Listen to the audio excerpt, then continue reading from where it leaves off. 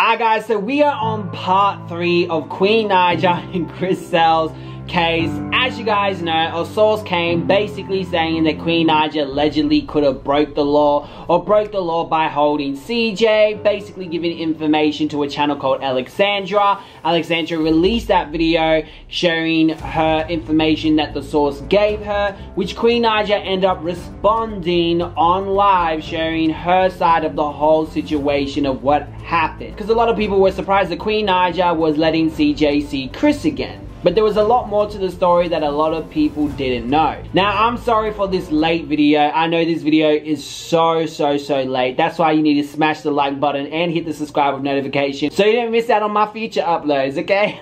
I've been traveling. I'm in San Diego at the moment. I recently did a collaboration with Davo, so make sure to check out our videos. The links will be in the pinned comment section below. Go check that out, alright? I even got something on my vlog channel. So let's get straight into the drama.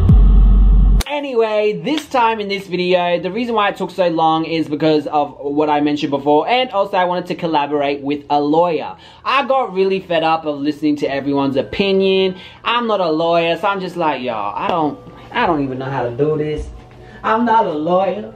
What do I do? What's really good about this, she doesn't watch Queen Naija or Chris Sail, so this is unbiased opinion from a lawyer. Hi, my name's Patricia. I'm a vegan YouTuber, Australian qualified lawyer, and a good friend and associate of Martin Lewis's. So before we get into this, please note that even though I am an admitted solicitor of the New South Wales Supreme Court in Australia, this in no way constitutes legal advice. Martin basically just asked me for my opinion on this current situation we're about to delve into, but it is in no way legal advice. It's just my opinion. It is merely my informed opinion as someone with a legal background and some experience in civil disputes. Firstly though, I just want to say that I'm somewhat appalled by certain T channels just spreading false information, false and misleading information about certain parties to this case. It's basically these kind of big T channels that are spreading false information about the parties involved. As we all saw, there was that video by the source claiming to expose Queen Naija, saying that she was trying to control CJ and stop him from seeing Chris, his dad, and all sorts of things that just weren't backed up by evidence. So I just wanted to draw your attention to that first, these big drama channels just blatantly spreading really false information without evidence on certain individuals that are parties to this case. It is unacceptable, and I would argue a symptom of a sick, toxic society that continues to spread false information. I mean, it's fair enough if you want to raise concerns or speculate, you know, without having any evidence. There's always room for that. Speculation, voicing concerns in the community that you're in. As I said, there's always room for that, but there's techniques, you know, there's certain strategies you have to employ in your language and what you say to make sure you cover yourself and make sure you're doing things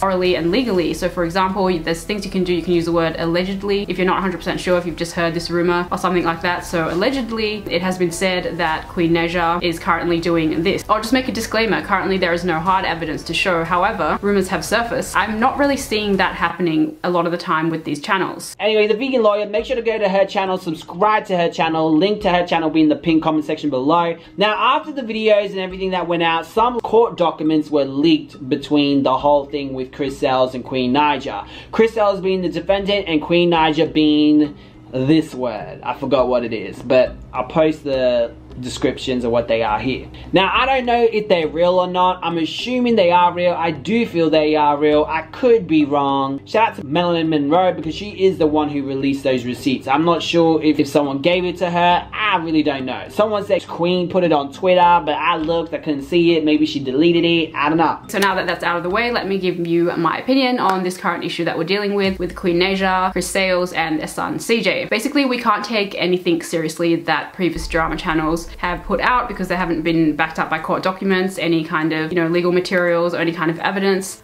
So we should put that aside for now. However, some other YouTube channels have come out with what looks like legitimate leaked court documents. Okay, so let's assume that these leaked court documents are legitimate, and they do look legitimate to me. Okay, so according to the leaked court documents, Queen Naija has primary custody of CJ, and she hasn't violated any terms of the agreement, or she hasn't been said that she has illegally tried to keep their son from Chris Sales. So there is absolutely no evidence to show that she has infringed on the rights of Chris to see CJ, assuming he had any visitation rights to begin with. So according to the Superior Court of Fulton County, State of Georgia, Family Court Division, Queen Naija has primary custody of CJ. Chris is entitled to 1 visitation, which would have taken place on September 22nd, 2020, and there was other rules stipulated in these documents. It's also interesting to note that there were other rules and information in these leaked documents, such as that CJ was only allowed to be on YouTube if it was family-friendly content, and also if there was a third-party caretaker taking care of CJ that Chris appointed, that Chris wanted to have, it would have to be approved by Queen Naija first. I'm pretty sure Queen Naija has expressed regret that this information has come about.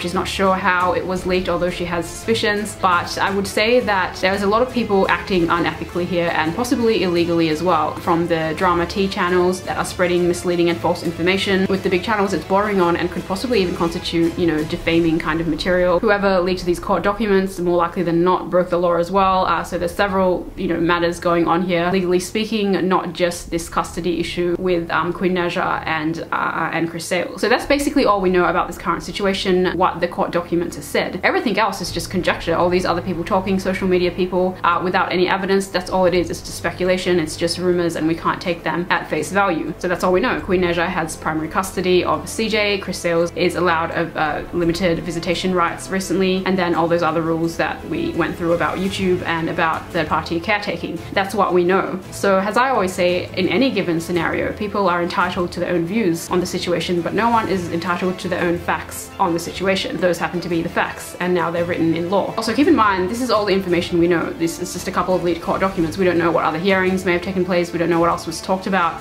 We don't know what else was talked about in that Zoom meeting, you know, other meetings they may have had, other documents in relation to this case. That's all we know. It's just a one small slice of the pie. Okay, so that's it for me. I wanted to thank Martin for having me on his channel and just express that it's always a pleasure to engage with his energetic and vibrant audience. So yes, as you can see, as you can hear, there is no evidence to back up the claims that Alexandra got from her source. I actually feel that Alexandra got played by her source. As you see, this source is going to people that are more on Chris Sale's side. T&K Squad, Alexandra definitely are more on Chris Sale's side and do seem a lot more biased. But Alexandra goes in on Queen a lot more, so it wouldn't surprise me why the source, whoever it is, will go to her. Now, we do not know who the source is. People keep saying that it's on Chris's side, but for all we know, it can be on Queen Naija's side. I know a lot of you guys seen my video of me giving my theory on who the source was, but hey, that's a theory, you know, it's not set in concrete. But I definitely think the source is playing Alexandra and giving her inaccurate information, because again, there's no proof to say that went down and that's what happened. And it definitely sounds like Queen Naija's been a lot more mature about this whole situation by getting the courts, getting stuff written down by a lawyer, so it's like court documented, you feel me? After she got the law involved, I don't know if you guys noticed, it looks like Chris Sales has taken a lot more responsibility now. It doesn't seem like he's doing stupid shit like he was before. How about you? But I sense a little change in Chris Sales, the court situation. So who knows, maybe this will clear his act up and he'll be like, you know what, I really need to show the court that I can be a responsible father, that I can do this. But yeah, that's my whole thoughts on the whole situation. Let me know what you think in the comment section below. I definitely want to hear you guys' opinion. Smash the like button, make sure to hit the subscribe button with notifications, and I'll see you guys in another drama video.